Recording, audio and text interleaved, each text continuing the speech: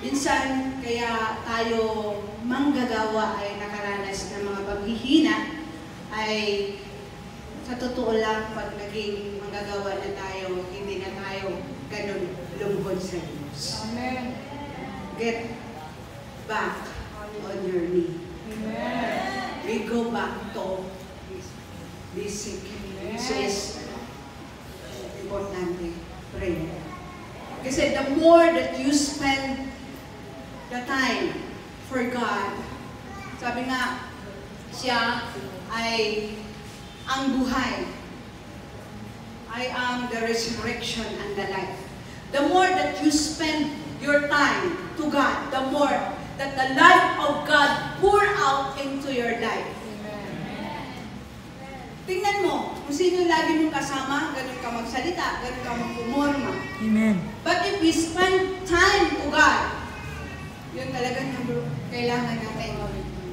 Marami na po akong nabalitaan ng mga lingkod ng Diyos that nawala na sa paglilingkod. And number one reason, because of lack of prayer. Amen. Prayerless. At maging sa sarili ko, naranasan ko yon. Naakala mo, nasa church ka na, nasa ano ka na, pero nakalimutan na natin ang ating pakipag-ugnayan sa Diyos, which is very important. So yun ang kailangan natin.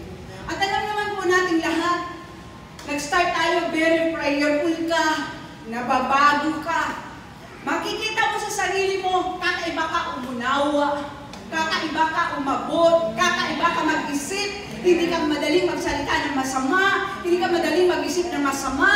Ang lawak ng unawa mo, kahit pa nasa sigawan ka, amen, kahit pa napag-isipan ka ng lawak pa rin ang abot mo. At lagi mong sinasabi, baka ganito kasi yung siguro may naranasan siya. Ganun ka, kalawak ang umunawa pag ikaw ay prayerful. Whether we like it or not, makikita natin sa buhay natin if you are prayerful. I mean, is maging ikaw, mapapansin mo, nababago ka. Maging ikaw, maranasan mo iba. Kakaiba because you spend a lot of time. Amen?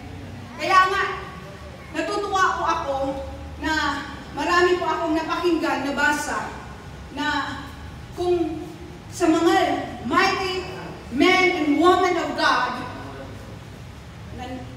lalo higit ang ating mami, daddy, sila po talaga yung laging pray, humble yourself, amen. But marami din mga lingkod ng Panginoon. Sabi nga, kung mayroon kang sasabihin sa church, ano yun? Pray. Ano pa? Pray. Ano pa? Pray. Ano pa? Pray. Wow. Amen? They are mighty men of God, mighty yung mga ginagamit ng Panginoon. But what they can say, sabi nga, kung mayroon kang dapat gawin, sabi, pag in-interview sila, Pastor, kung mayroon kang dapat gawin, ano yun? Yung parang nakaligtaan mo. Ginagamit na mightily. Sobra yung power na, yung kapangyarihan, presensya ng Diyos sa kanyang buhay, pero sinasabi pa rin niya, pray pa rin. Wow. That's the most important in our life. Kung gaano ka katagumpay sa buhay mo, sa buhay natin bilang mga anak ng Diyos, dahil yun sa prayer natin sa Panginoon. Amen? Kaya makikita natin, pag prayerless ka, madali kang samaan na kunti lang, bibigay ka na. Ito, mga manggagawa ng Panginoon. Kunting salita lang, iba ang dating sa'yo. Why? Maganda ang ibig sabihin nung nagsalita, iba ang dating sa'yo. There's something inside you. We are not a prayer. And why? Laging mali ang minsan may mga nakikita tayo. Minsan, most of the time, pag-struggle tayo, pag kulang tayo ng prayer, lagi natin nakikita, mali, ganito, ganito, kitang-kita mo, pero sarili mo, hindi nakikita. Amen. Amen. Hallelujah. So, we will go back. Get back on your knee. Hindi lang yung sa inyo, sa amin din, ng mga lingkod ng Diyos. And why is the Word of God is like two-edged sword for you and for us. Amen? Yun ang kailangan natin.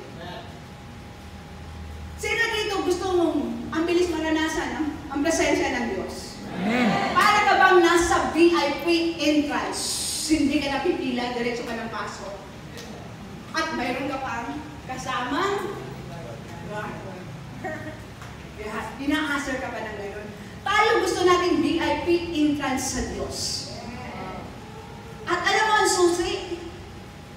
Prayer. Gusto mo maranasan ng presensya ng Diyos? Lagi kang mag-pray. Amen? Pag matagal, ito ha, and I believe here, you are all prayerful. Mapanalangin kayo, minsan may time na tinitingnan ko, nagpe-pray kayo. Amen? At natutuwa ako. Amen?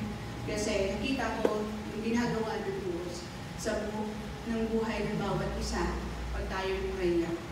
Amen? But kailangan pa rin natin laging manalangin. Lagi pa rin lulong sa Panginoon. Sabi nga, kasi nangihina tayo pag hindi tayo nanalangin. Amen? Hallelujah. Alam mo yung nung Sunday kasi, I give some illustration of water and glass. And then, water nilalagyan, pinuno ko ng tubig. Sabi ko, ang prayer ay parang, ito, baso tayo. The more you pray, the more na napupuno ka. Tapos, I get something, kasi may communion Sunday. Sabi ko, pinatakan ko ng, yung sa communion natin, grapes. Sabi ko, tingnan mo, pag nag-i-stop ang water na white, na nag-flow sa kanya, and then ito lang. So, the more na naging dark. And whether we like it or not, affected. Tama? Naging dark siya na hanggang nagiging ganun siya.